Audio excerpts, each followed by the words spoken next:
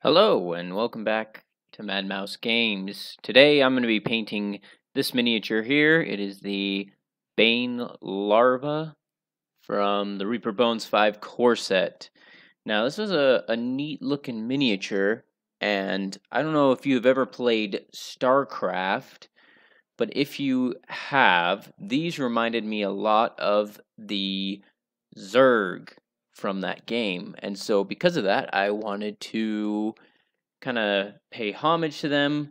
It wasn't something I played a lot as a kid, but my brother was really big into it, and so I know a lot about the lore and stuff like that. But I wanted this to kind of look like a Zergling, so when painting it, I had a pretty good idea of what I wanted to do with it. So just started with the base coats. I did purple for the underbelly, and then this darker brown for the top kind of carapace area.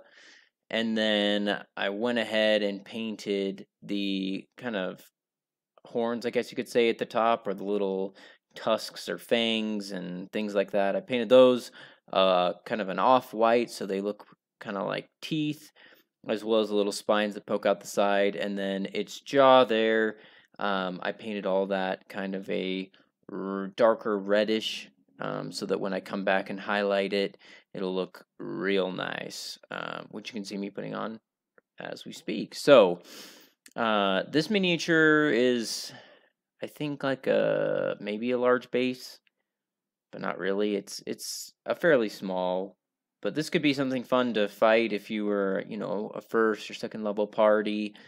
There's lots of different stats for things that are similar to this in the D&D handbooks. But this was a nice little fun one to paint. Go ahead, just let you enjoy it.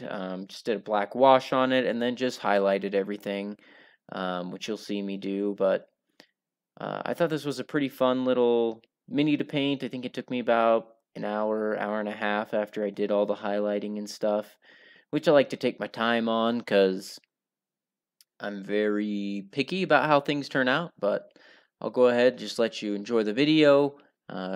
Please leave a like, comment, subscribe for more videos like this, and until next time, enjoy.